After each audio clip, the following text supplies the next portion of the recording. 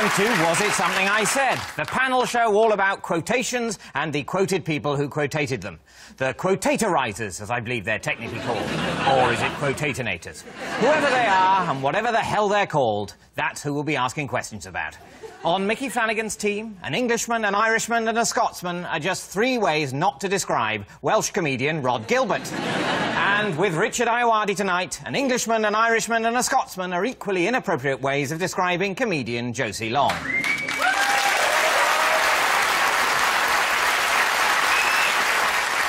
And here to read our quotations is a broadcaster famous for his dodgy fashion sense on children's TV, who once said, "Looking back at my choice of shirts and jumpers, I really do cringe." But it was the 70s. Thank heavens it's only the fashion police he has to worry about. Please welcome legendary newsreader John Craven.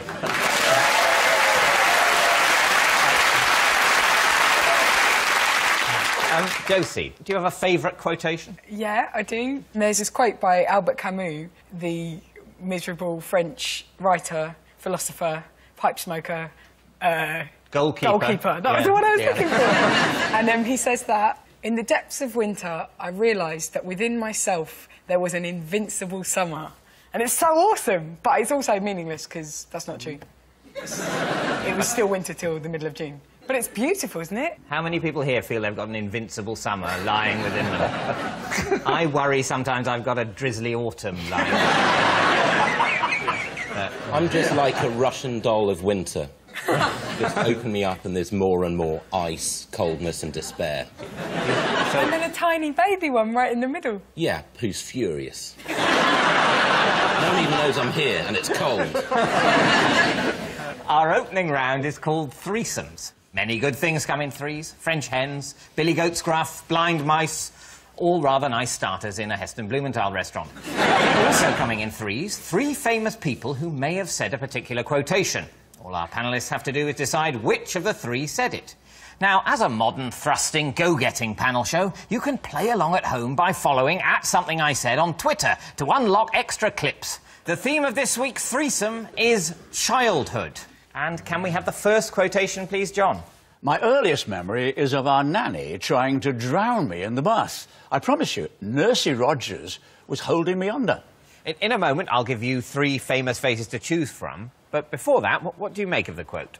I think this statement sort of rules out most of the working class. Do you? Yeah, because we don't tend to have nannies that bath us. They tend to go, "Pack off, I've had mine, you go and do it," you know? I can't see it being Ray Winston, put it that way. Maybe it's an upper-class person. The upper class is very weird about this sort of thing. It's nice that whoever it is still calls them Nursey Rogers with some affection all these years later after the attempted assassination. One of my earliest memories is almost drowning in a bowl of ginger beer. Really? Yeah. Why was there a bowl of ginger beer? My mother was making ginger beer in like a big bowl on the thing. I stood up on a stool and fell in it. It was scalding. I fell in it, and I can remember sort of floating about in it like that and looking out, and my mother was putting something on the washing line out the garden. Really? Did you say it was scalding? It was scalding. She was boiling ginger beer. Did you boil, like, the ginger root or something? I don't know, I didn't ask the fucking recipe. I'm going to narrow down your options now for who said this. Was it Claire Balding off Channel 4 Racing, Nick Hewer off The Apprentice, or Prince Harry off His Face? If it was Prince Harry, we'd have read about it, wouldn't we? Surely, an assassination attempt on the... If it was the royal family, they would have had her murdered. They would have. And the end of the quote would be, "She's dead now, of course. Special forces." That's the explanation. What's your next question? My grandmother's no longer with us now, of course. Special forces. How can your first memory be of being drowned? You see, I think it's conceptually quite hard for your first memory to incorporate the idea of death. Shit, they're trying to kill me. Oh, I don't know what life is. Am I alive? I'm a baby. I'm so brainy. What's happened? I'll give you a clue. I can tell you that two of our threesome had nannies when they were growing up. Do the royal family do any childcare? You know, once they have a child, do they actually do anything? I think they'd probably, you know, pick it up, give it a bit of a jiggle. You'd have to think of a name. Think of a name, go on the balcony, jiggle, jiggle, name, hand it back, And then go to its graduation. Yeah. Can I make a guess that Prince Harry didn't have a nanny because Princess Diana took them to Thorpe Park? Oh, that's a good... That's yeah. true. I don't think that precludes the idea of a nanny, does it? No, yeah, no, it's flimsy, but I just thought maybe Princess Diana wouldn't let him have him. Because she was a down-to-earth Earl's daughter. Yeah. One of the people, though, wasn't she? Yeah.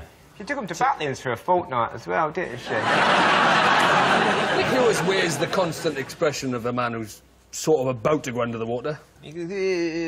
Imagine working with him. How long would it be before you put a bit of shit in his pocket?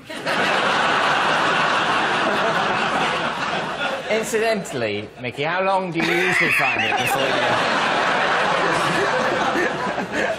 Hold up!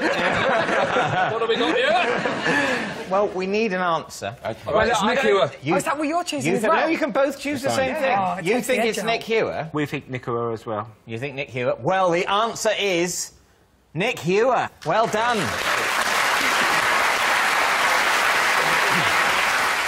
Nick went on to say, I told my parents and she didn't last long after that. So even back then he was used to hearing people say, you're fired. Claire Balding is the only one of those three who didn't have a nanny, but she thought of her mother's dog, Candy, as a sort of nanny. At the age of 3, she thought she was a dog, apparently. She said, I would sleep in the dogs' beds with them, drinking from the dog's water bowl. That's fine, isn't it?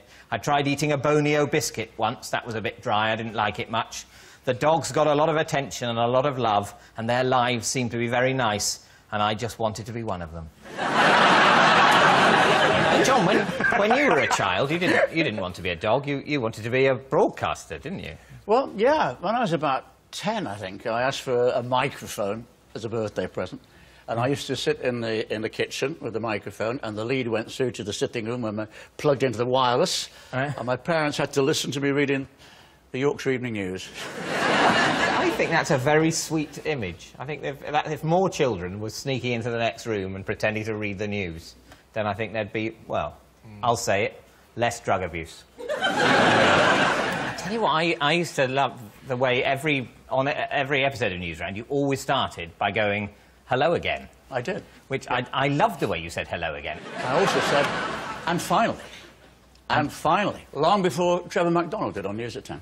He nicked and finally. Yeah, I think he did. Yeah. That man's a fucking hack. I always knew it. So what did you say to the bastard? Sir Trevor McDonald. The bastard? Yeah. We never actually discussed it, to be honest. Well, you're a gentleman, unlike that thieving bastard. OK, John, can we have the next quotation on childhood, please? Indeed. I can still recall, in slow motion, the way my sausage shot across the table towards the Queen as she sipped her tea.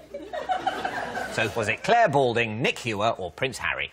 It's not Prince Harry, because there's no way that Prince Harry would say the Queen, because he knows her. They call her the Queen, though, in the royal family. Oh, I've yeah.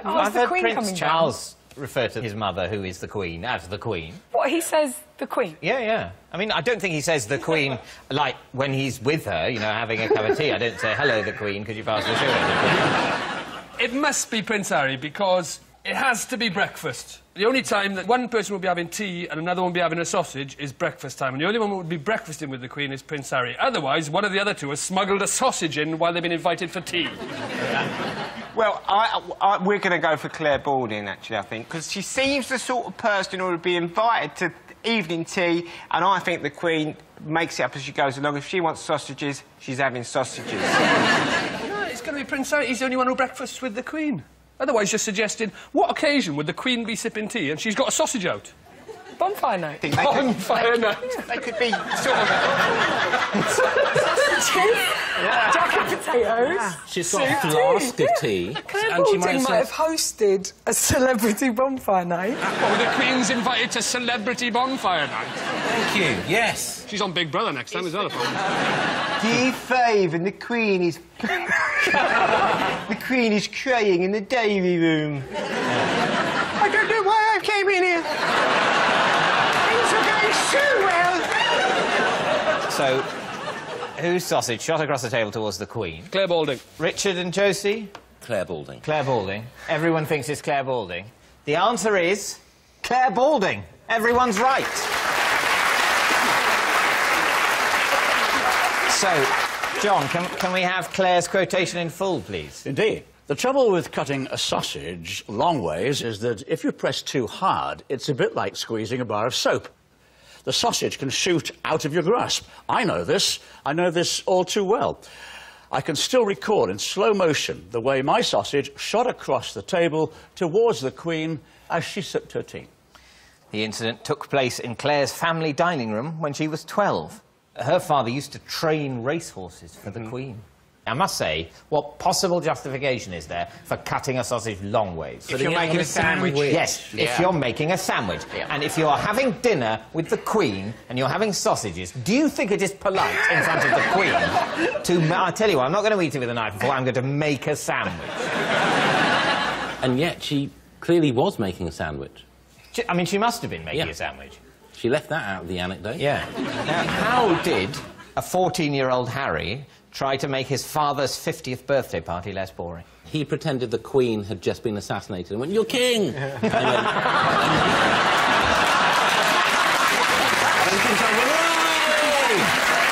And then he went, no, she's still alive. And he went, oh, come on now. Do you think it wouldn't be more complex than that on Prince Charles if he told the Queen? There wouldn't be a sort of grief mixed with excitement at the... It would just be, hooray! I think the grief would come after. It's not true, Sam. not, No. Any thoughts? Don't know. You don't know? Well, No, we don't know. he stripped naked and ran around in front of the guests. One party-goer recalled Charles turned crimson. Ooh. I think Crimson was a gay friend of his. So, at the end of our threesomes round, I can tell you that the teams are tied.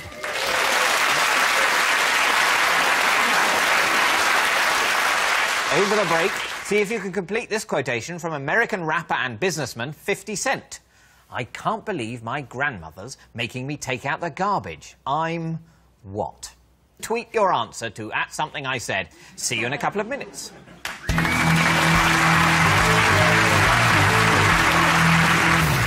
Welcome back to Was It Something I Said? Before the break, we asked you to complete this quotation from 50 Cent. I can't believe my grandmother's making me take out the garbage. I'm what? Any thoughts, panel? I actually do know this. You know it? Because I saw it retweeted, yes. It's, he says, I can't believe my grandmother's making me take out the garbage. I'm rich. I don't have to put up with this shit. I'm going home.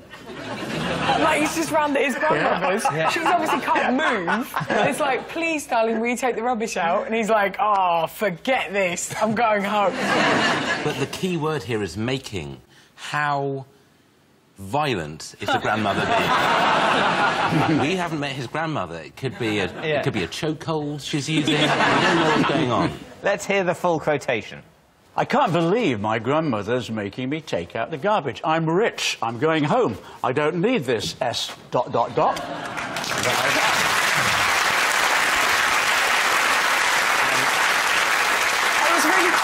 was really proud for a second, and then I was like, oh, I remembered a tweet that 50 Cent said years ago. You never know when you're going to need these things, and it turns out it was exactly the right thing to remember. You remembered it verbatim as well.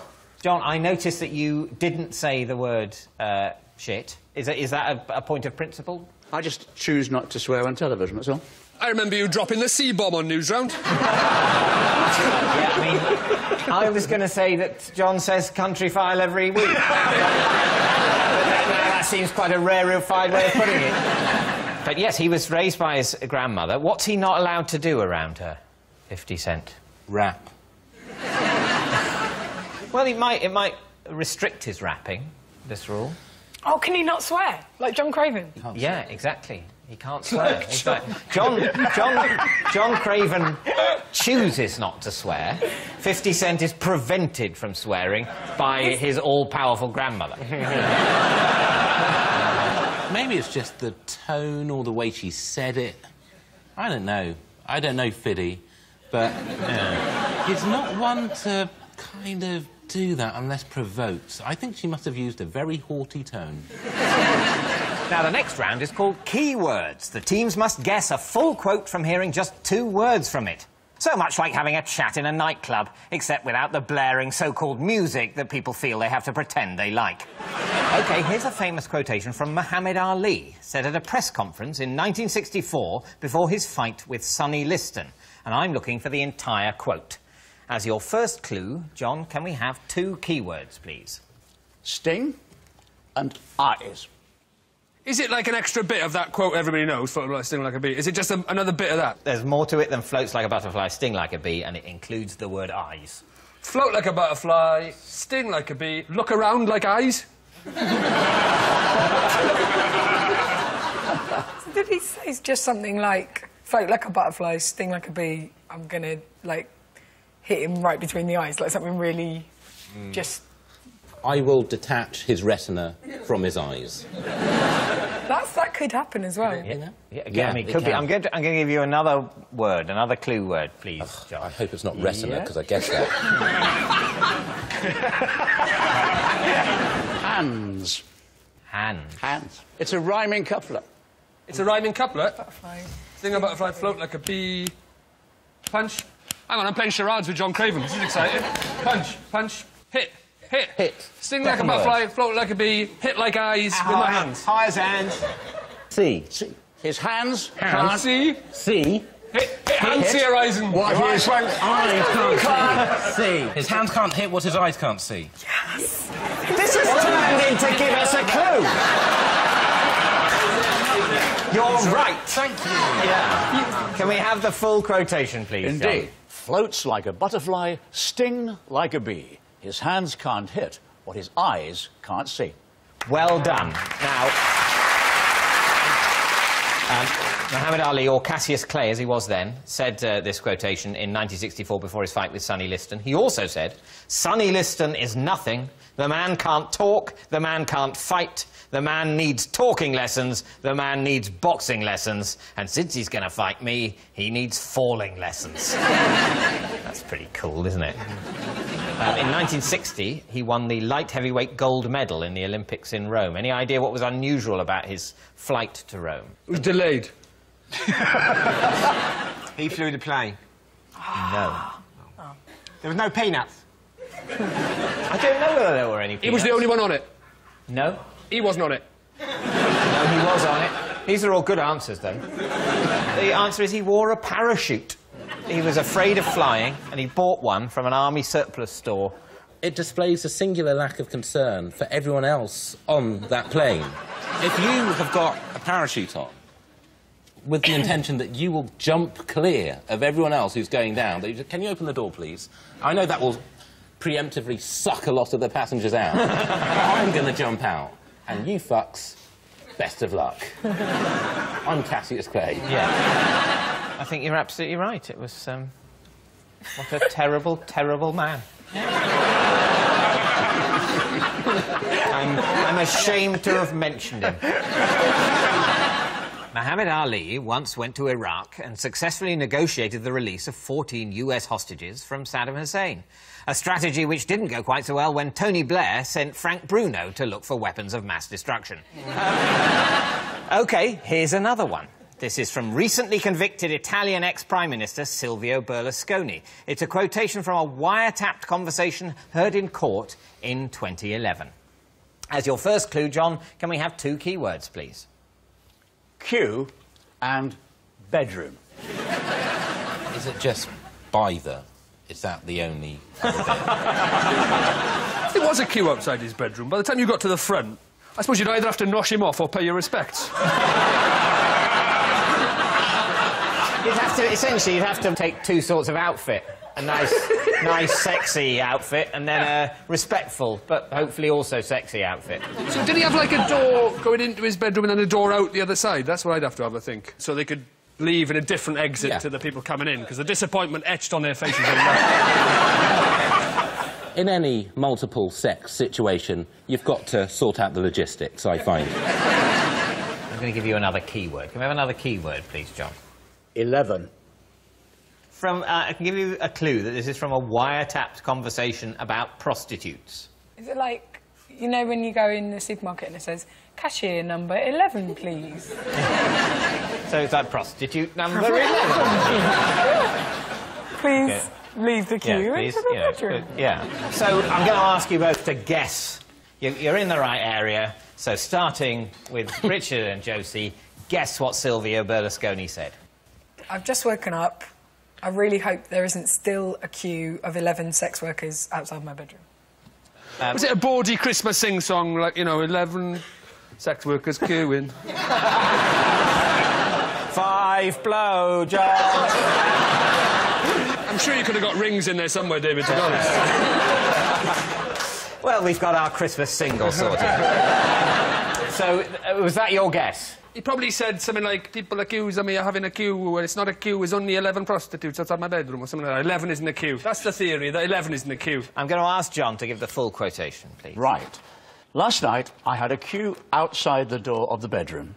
There were 11. I only did 8 because I could not do it anymore. I think he was probably talking about autograph hunters, you know? Berlusconi said, when asked if they would like to have sex with me, 30% of women said yes, while the other 70% replied, what, again? He is a prize arsehole, isn't he? He is one proper arsehole. Yeah, I don't know who to give the points to, though. I was going to suggest that we had the points, yeah, if you're completely... Who do you got no idea who to give them to? No, just an idea. Give them the points. You think... Well, there got seems the to be a first one, consensus right? there. You have the points. Yeah. Excellent. Yeah. Yes, Berlusconi had 11 prostitutes queuing outside his bedroom and could only have sex with 8 of them. So he ordered 3 more than he needed. I know the feeling. I'm like that with poppadoms. And at the end of our keywords round, a quick look at the scores tells me that Richard's team is in the lead. Up next is a round called What Are They Talking About? You're going to hear a quote that's been taken out of context and you've got to work out what that person is talking about. It's sort of like trying to start watching Game of Thrones from the middle of an episode in season 3, except there will be no nudity. At least, no nudity above the desk line. Here's a quotation from artist Andy Warhol's diary in 1985. Can we hear it, please, John? I don't know what held me back from pushing her over the balcony. I guess I called her a bitch or something and asked how she could do it. So you're comfortable with the word bitch? I did consider that very deeply, Richard. But But a bitch is the definition of a female of the species, isn't it? Yeah. I don't feel I'm a bitch, you know, so I don't count that as real swearing. OK.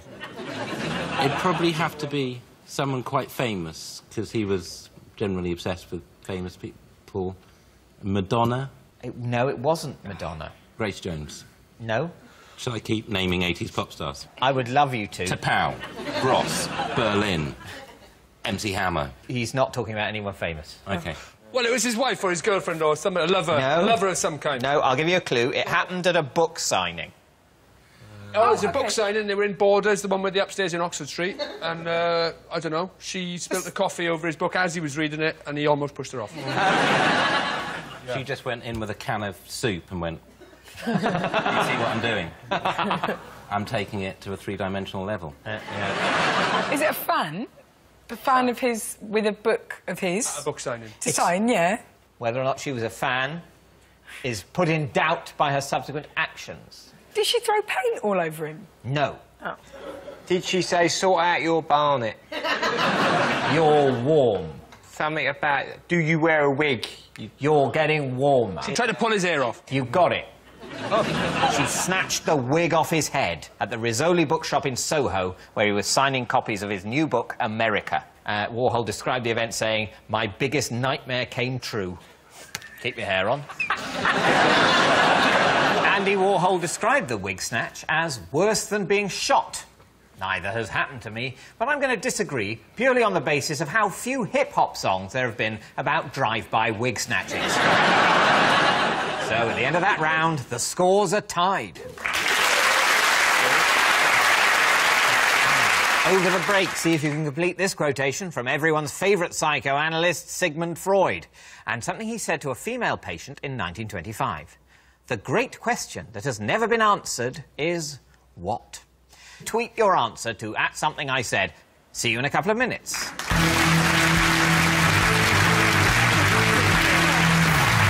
Welcome back to Was It Something I Said? Before the break, we asked you to complete this quotation from Sigmund Freud. The great question that has never been answered is what? Rhetorical.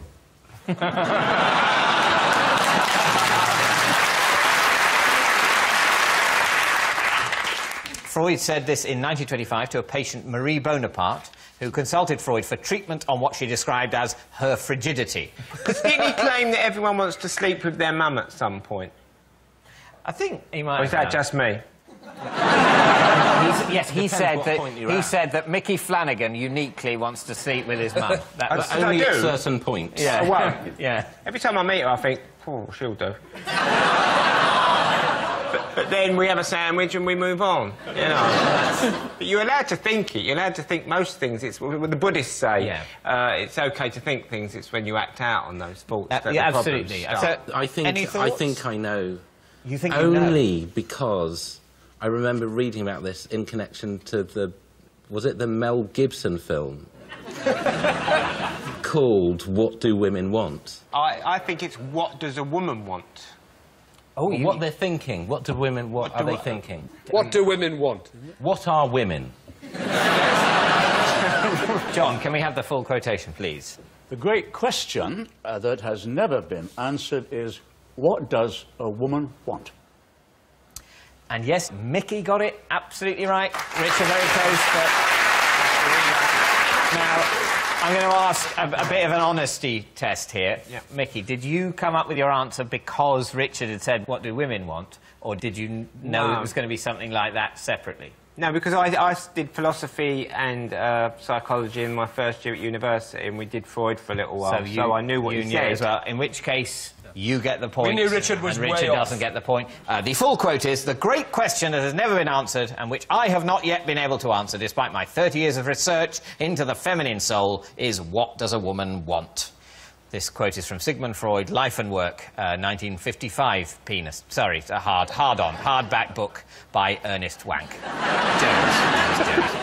Our next round is the Was It Something I Said round, in which each team has to work out who said the following quotations. It'll either be from one of our guests on the show tonight or from our virtual guest, Lance Armstrong. So be warned, a quote of yours could be judged the kind of thing that could only be said by one of the biggest lying cheats of all time. And even worse, an American. So first up is Micky's team. Who said the following? Was it Richard, Josie, John, me, or Lance Armstrong? Sometimes, on a whim, I'll buy something at random, like Motorhomes Weekly. I like the nerdy details. It could be any of you, that. I can't see it. I can't see it being David. He just wouldn't waste his time on details like that. Can't see Josie in a million years going I to can buy the definitely see Motorhomes Josie. Weekly. That's a really tough one, because I don't know Lance Armstrong as well as the others. Lance. Oh, he's a liar, so it could be a quote from him, but he's lying. That makes it a lot tougher, that. Yeah. Obviously, Lance Armstrong's lies are quite specific. If one of the quotes was, I've never taken performance-enhancing drugs to help with my cycling career. Why don't choose. we go for Lance? Go for Lance, yeah, why not? Let's bring him in. Yeah, bring him into the Is game. he like on a... No, he's not here. He said he was going to be. Did he?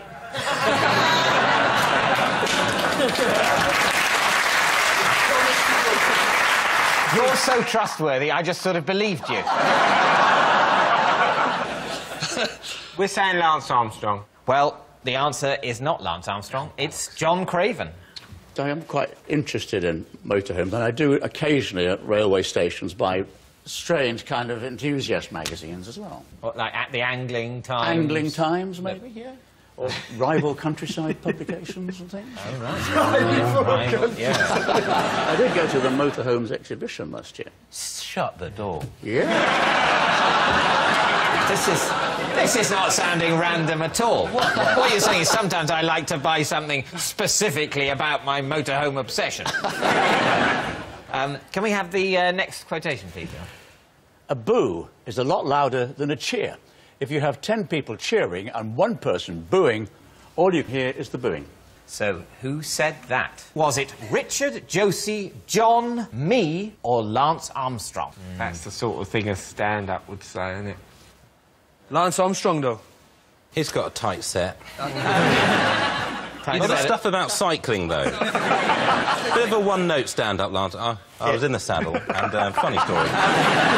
Anyway, I was re-injecting my own blood. And, Lance Armstrong, he'd have had people booing, definitely. Richard, is that recorded in front of a live... The IT crowd was, wasn't it? It was. Yeah, so you'll have had boos, yeah. David? Why would they boo him on the IT crowd? They saw me out. Just as he came out, boo! Means something. Be less bad. All right, let's see if he recalls this. Boo! Oh. Stop it, that's so much louder than 10 people cheering. I can't see anyone booing John, you know. On Country Farm, I don't think as you go, and over here we have a cow and everyone goes, boo! Moo! Moo! right, I need an answer. We're going to go for Richard. Well, the answer is Lance Armstrong. So next up, it's Richard's team. Who said the following? Was it Micky, Rhod, John, me, or Lance Armstrong? I've got 4,000 or 5,000 songs on my iPod. That's just showing off, really. Well, that can't be you. No. Because you Like have... Brahms and then podcasts about the Second World War. underscored with Tapau. I think it is... Do you know what I think? You think it's crazy? I think, yeah. Does it help that I haven't got an iPod? Oh, you're out of the game. You know what, John? That helps a great deal. Good. It helps so much that we can now eliminate you. I think OK, what's it could your be answer? Micky, because, like, I can I've imagine got- him sort of saying as, like, a fun dad, like, I've got 4,000 or 5,000 songs on my iPod. I've got... Because... I've got 4,000 or... How many Chaz and Dave songs are there? It's more than one and fewer than 4,000. I'm going to have to make you plump for one. They've been going a long time. Plump. OK. I Bit harsh, bit harsh. Wasn't a bit... It wasn't an... It wasn't abuse. You're very slender. I was using the imperative verb, meaning to choose. Decide. OK. I think it could be Lance. Yeah, I do too. I really do. Your answer is Lance Armstrong? Your answer is correct. Can we have the next quote, please, John? To be honest, shaving was perfectly fine. It was the waxing that's 100 times worse. So, who said that? Was it Micky, Rhod, John, me, or Lance Armstrong? Well, it'd be fun if it was you. It would be most fun if it was It you. wouldn't be most, because I would have to have shaved and waxed my scrotum. I wasn't even thinking... I was thinking back or chest.